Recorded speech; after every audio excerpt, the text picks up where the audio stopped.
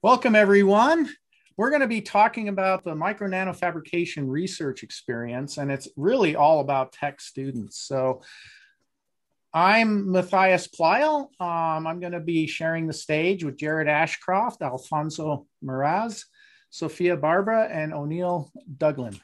So this has been supported by the National Science Foundation under two different grants, the Support Center for Microsystems Education and the Micro Nanotechnology Education Center.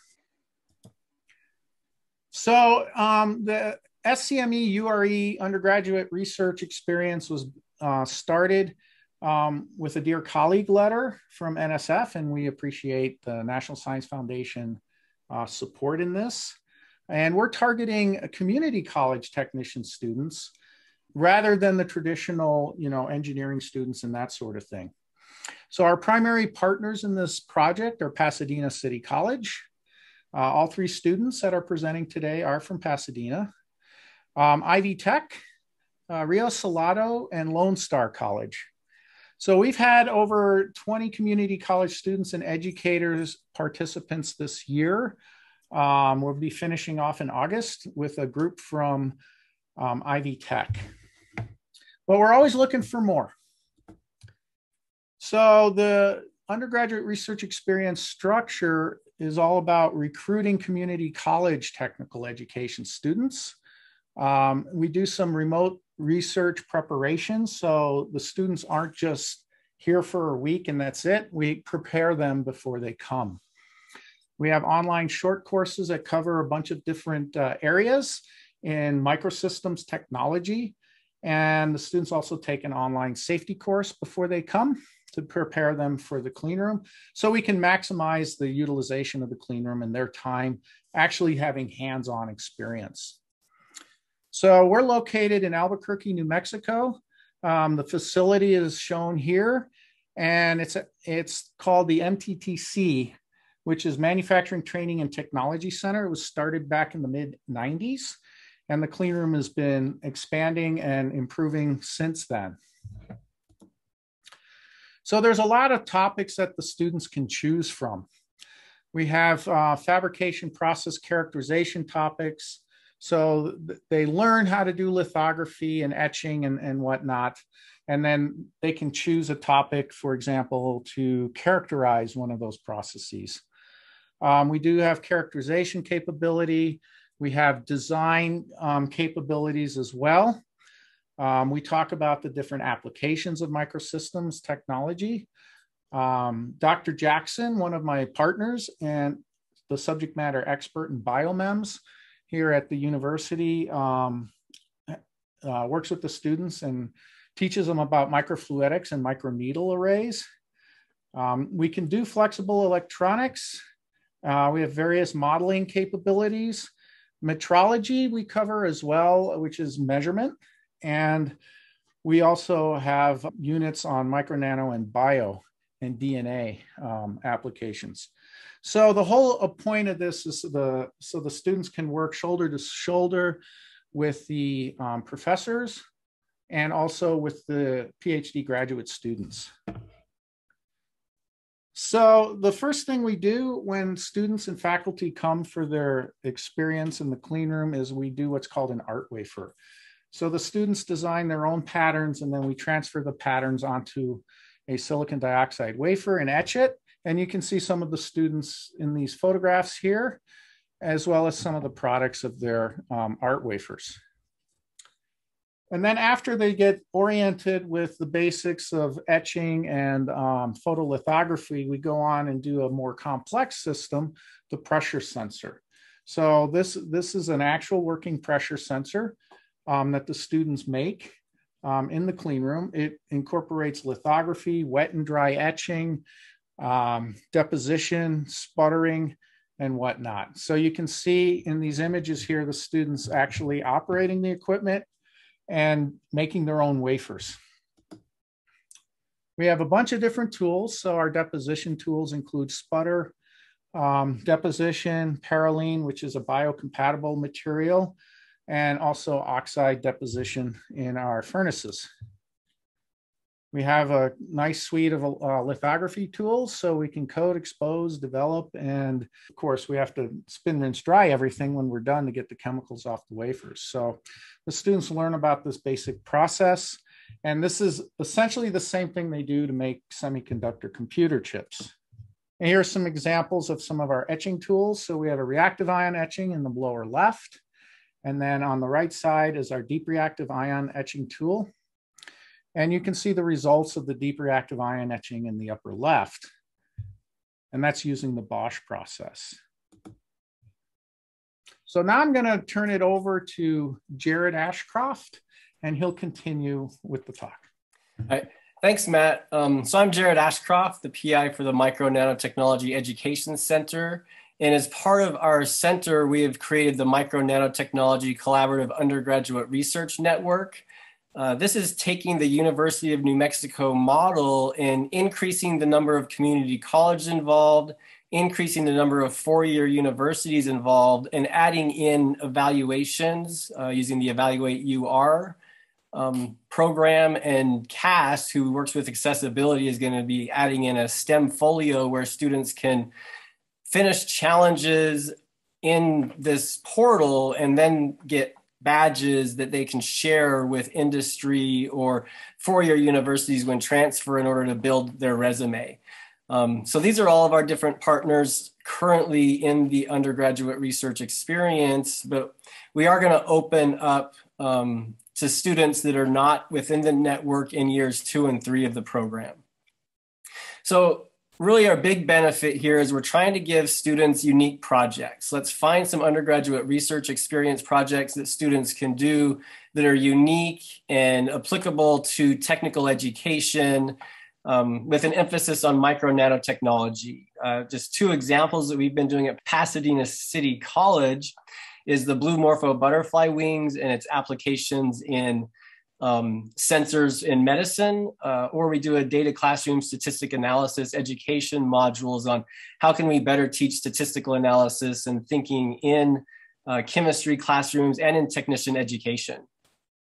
So a big focus on our program is getting students outcomes. With community college students, a lot of times getting outcomes early in their education is going to really increase their engagement, and it's going to increase their chance of success. Some outcomes and examples that we can do is we can have students in our program compete in the Community College Innovation Challenge that the American Association of Community Colleges puts on. So that's a picture of the Pasadena City College Nano Bio MAB team that won the challenge this year. We can have students apply for posters on the Hill. So I've had 2 students apply to posters on the Hill the last 4 years. Like Vanessa Wolf in the picture on the right is meeting Congresswoman Judy Chu. So having a chance to go and present your research in Washington, D.C. and have senators and House of Representatives, Congress people come in and see your work is really cool. And then have students apply for scholarships and just programs like the Barry Goldwater Scholarship, which one of our students won in the last year. So the idea is get students to present, get students to get outcomes early in their education, increase success, increase engagement, leading to either transfer, or in this case, what we're trying to do is get students to use this undergraduate research as a platform into the technical education pathway and eventual industry workforce. So really the model of our program is you'd have a 10-month remote research experience where the entire team that's in the network would meet once a week and just have industry come and talk, have technicians that have working in industry come and share their experiences, have the students share what research they're working with each other. The second component of that is having the students working at their community college in lab with a community college faculty mentor. Have them apply to conferences, have them apply to present across the country, like for example, at Minty SIG or at High Tech. At the end of that first 10 months, we have funding to send all of the students to a 2 to 3 week capstone experience in the summer. So like, for instance, they could go Princeton University and work in their clean room, or the University of New Mexico experience and work in that clean room. Or you could go to University of California, Riverside and work in a nanomaterial synthesis lab, or California State University, Northridge and work in a laser lab. So we have multiple kind of pathways of students that can enter research experiences. We also have 3 with Purdue University, University of Illinois, and University of Indiana that are remote experiences that are going to be like coding and making simulations. So you could not travel if you don't want to, or if you don't have the ability to go to a school away from your campus, you could still participate in the undergraduate research experience from home, being a part of that program. And the last one is Louisiana Tech University, going to their clean room and working. A big part of this is getting industry engagement, getting the industry to come to the meetings and share opportunities and how to get involved in their companies, and just what do technicians do in their work. And kind of the last part is make sure that we're having fun, that we're going to have a network where students are going to be able to talk to one another, experience science together, experience technical education together, increasing engagement, and just having better outcomes together. And with that, we're going to hear from our 3 awesome students. So I think first up will be Sophia Barber. Hi, my name is Sophia Barber. I'm a molecular and cell biology major at Pasadena City College. I'm going to be transferring to University of California, San Diego next fall, and then changing my major to neurobiology. I'm a biochem and physics tutor. During my time at PCC, I was the external vice president of the Pi Club, as well as the vice president event coordinator and ICC representative for the Caduceus Club, an active member in the Alpha Gamma Sigma Honor Society. I'm currently at University of North Dakota for a summer internship studying neurogenesis and cognitive function. And ultimately, I hope to become a physician scientist studying preventive measures for Alzheimer's disease and treatment for Charcot-Marie-Tooth disease type 2K. So the 3 projects I've been involved in is the hybrid bio-nanoparticle conjugation for cancer therapies project. We're working on conjugating a hybrid gold-silver nanoparticle to create a bio-nanoparticle conjugate for use in cancer therapy. I've also been involved in the student engagement and statistical analysis data classroom and Python project, where we're creating statistical analysis learning modules utilizing data classroom, Excel, and Python, which have been proven to increase student engagement, computational thinking, and statistical analysis skills. And finally, I was also involved in the analysis of remote research during COVID-19 project, where a team of undergraduate students were recruited, divided between various projects, and then surveyed over several months to determine both interest in remote research opportunities and the best practices in undergraduate research. So I also had the wonderful opportunity to go to University of New Mexico to work in the clean room. I was able to learn several techniques, including how to etch the silicon dioxide coated wafer via photoresist deposition, exposure, and development, art wafer process. I was also able to develop an overview of MEMS micromachining, including the differences between surface micromachining, bulk micromachining, and LIGA, differences between wet etch and dry etching methods, and techniques in bulk micromachining, differences in anisotropic and isotopic profiles, and that's just scratching the surface. So through participating in these programs, I've had so many valuable outcomes. I was able to present at the M&T SIG 2020 Live Virtual Conference, the NSF ATE Conference, the 21st Annual UCI Community College Honors Research Projects, NCUR 2021, ACS Spring 2021, Posted on the Hill 2021. My team and I were able to be published in Frontiers in Educational Technology. Our conference paper was accepted for the 2021 American Society of Engineering Education Annual Conference and Exposition. And this program also allowed me to develop a love of research, become a 2021 Goldwater Scholar, and work with the team that won the Innovation Challenge. Hi, my name is Oni Douglin, and I'm a freshman at Pasadena City College, and I'm currently studying engineering and technology. And I'm going to transfer to UCLA to complete my bachelor degree in computer science. For me, I'm enthusiastic about learning new disciplines, especially when it relates to computer science. and eager to share information and help others. I also like outdoor activities, hiking, climbing, swimming, and jogging. Fun fact, I like anything that has pineapple or strawberries or coconut. This summer, I was able to take the opportunity to go to the University of New Mexico Manufacturing Technology Training Center. There I was in a workshop which starts about men's fabrication and pressure sensors. It was a hands-on workshop, and we had created pressure sensors in a cleaning room.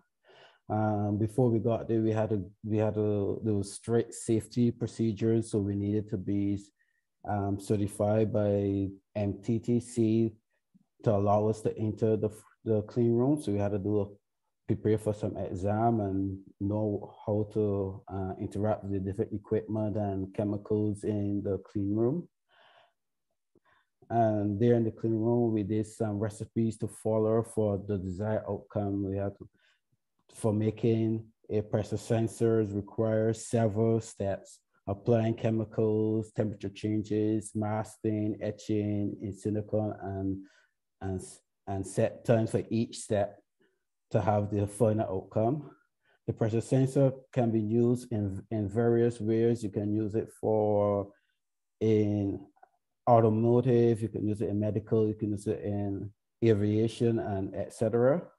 Also, in the summer, I was in New Mexico. There was opportunity where we met professionals, graduates, researchers in microelectronic, micromechanic systems, and entrepreneur manufacturing and selling MEMS.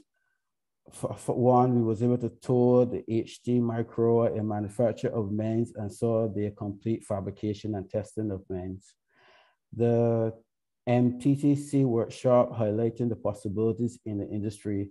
They did it for personnel to fabricate the MEMS, maintain the screen room, and our equipment. The qualification to work in the clean room vary based on the roles, from certification to undergrad to grad. And for the future, next year, the MTTC will be including a research to develop new MEMS recipes. And for me, I will be returning to take part in the opportunity to do some research in their clean room. And from this experience, I'm encouraged now to research and study nanotechnology as it's becoming ubiquitous. Thank you, Anil. Hello, everybody. My name is Alfonso Moraz. I'm born and raised in Los Angeles, California. I've been going to Pasadena City College to study mathematics and computer science. I'm going to Boston University this fall to study electrical and computer engineering. Some of my hobbies include lifting weights, rock climbing, and hiking, being outdoors. And then my overall career aspiration is to one day become a venture capitalist and ultimately a private equity fund manager. So this internship opportunity gave me many benefits from that. One benefit was having the opportunity to gain experience working in a clean room, fabricating sensors on silicon wafers, as well as working with biomems and the professors for the kind of understanding like microneedles. And then another opportunity that was provided was being able to meet with industry professionals and to kind of learn about their perspective of the MEMS market and kind of the players and the overall market as a general. And then having the opportunity to work alongside the New Mexico PhD engineering students to kind of learn from their experience, to kind of ask them questions and to get advice on the future. So some of the outcomes from the opportunity given was being able to learn the different fabrication methods for MEMS in terms of the processes as well as the different types of MEMS. And then I was able to develop a kind of like a mental model mapping the entire industry of the MEMS, from talking to the professionals to talking to academics and students alike, and was able to build relationships and friendships with people that I will carry throughout my lifetime. And also was because of the experience, I would say that it really influenced my trajectory in my engineering education in terms of what classes that I plan on taking in Boston and what things I want to study in order to kind of understand MEMS more. And ultimately, yeah, I had fun kind of exploring New Mexico and Albuquerque and the city because I've never been there before, so it was pretty cool. For the future, because I'm very focused on kind of like going into like investments and kind of different kind of finance business ideas, I'm really interested in kind of understanding the market opportunities with sensors and kind of applying them to consumer products.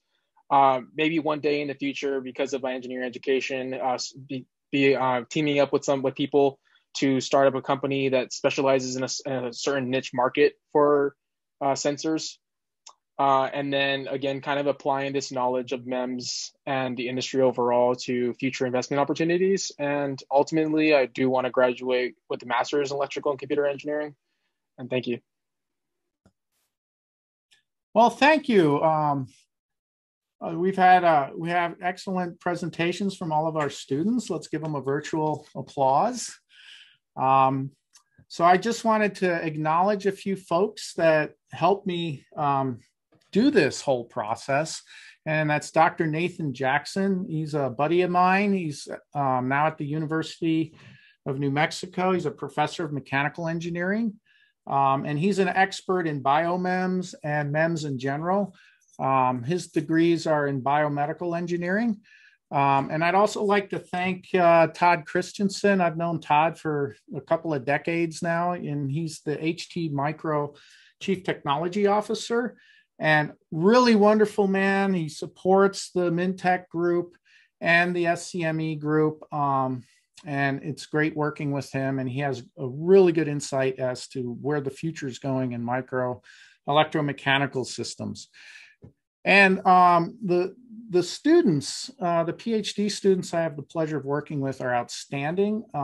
They're very patient. They're great with the students, and they're doing a really good job learning how to teach, as well as being able to give advice to the students from their perspective if they go through the academic route. So I'd like to thank Pallavi Sharma and Rocio Vasquez. Two excellent students. They're doing a great job here at UNM. So I'd like to thank everyone for this opportunity, especially the National Science Foundation. You can reach out to me at mplyle@unm.edu if you're interested in the URE program. We also do professional development for faculty. We give stipends, and we pay for all the cleanroom fees. So it's at no cost to you other than your valuable time. And also, I'd like to thank the Micro Nanotechnology Education Center that Jared Ashcroft is the PI of, and he's done an excellent job. I love working with Jared, so we're having a lot of fun doing these student projects. And that's all I have for today. Thank you very much.